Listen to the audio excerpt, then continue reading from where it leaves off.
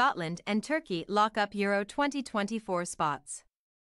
Spain clinched their place at Euro 2024 on Sunday after a 1-0 win away to Norway, also sending Scotland through from Group A as Turkey joined the growing ranks of qualifiers. Barcelona midfielder Gavi scored the only goal early in the second half in Oslo, bouncing a shot into the corner to help Spain qualify for next year's finals in Germany with 2 games to spare. "We are very happy because the team has grown a lot and has a great future," said Spain coach Luis de la Fuente. "We have worked to get to this moment." They moved top of Group A on goal difference. But the result ensured Scotland punched their ticket to the tournament as well, with Norway 5 points adrift going into their last match next month. "When we qualified via the playoffs last time, we set ourselves a target of doing it automatically next time, so that's the first mission accomplished," said Scotland captain Andy Robertson. Norway have not qualified for a major competition since Euro 2000. But a team featuring Erling Haaland and Martin Odegaard still has hope of advancing to the playoffs. Georgia thrashed Cyprus 4-0 in the other game in that group. Turkey capped off a momentous week in which they were announced as co-hosts of Euro 2032 with Italy, by turning on the style in the closing minutes to beat Latvia 4-0 and book their place at the finals. Yunus Akgün broke the deadlock just before the hour and former Everton forward Cenk Tosun grabbed 2 late goals either side of a Kerem Aktürkoğlu strike to complete the victory for the Group D leaders. "I am very happy that we confirmed qualification tonight with this win," Turkey coach Vincenzo Montella told UEFA.com. "I am perhaps the happiest coach in the world right now.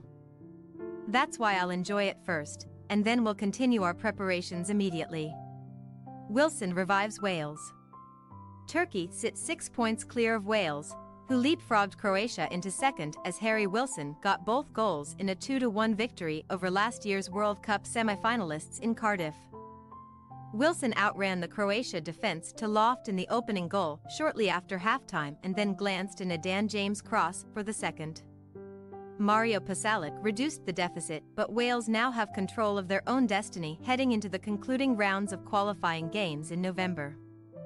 Croatia find themselves at risk of missing a major tournament for the first time since the 2010 World Cup after back-to-back defeats. Switzerland needed 2 late goals at home to Belarus to rescue a 3-3 draw, but surrendered first place in Group I to Romania. Xherdan Shaqiri curled the Swiss ahead in St. Gallen before Belarus, beaten 5-0 by the same opponents in March, leveled through Max Abang.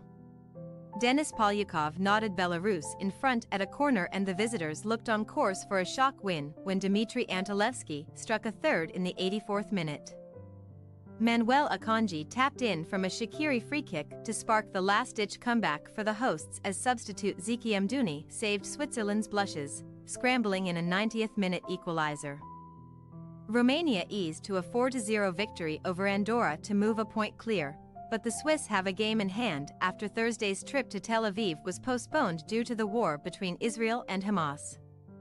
Sunday's match between Kosovo and Israel was also called off because of the conflict. In Plzeň, Tomáš Souček's 76th minute penalty earned the Czech Republic a narrow 1-0 win over the Faroe Islands, bumping his team up to second in Group E behind Albania. Poland struggled in the absence of injured striker Robert Lewandowski and had to come from behind to salvage a 1-1 draw against Moldova in Warsaw. The Poles are third in the section but have played a game more than the top 2. They host the Czechs in a must-win game on November 17th. 7 of the 24 slots have now been filled. Germany qualified automatically as hosts while France, Portugal, and Belgium all wrapped up their places on Friday. Thanks for your watching. Don't forget to click the subscribed button and hit the bell icon for more.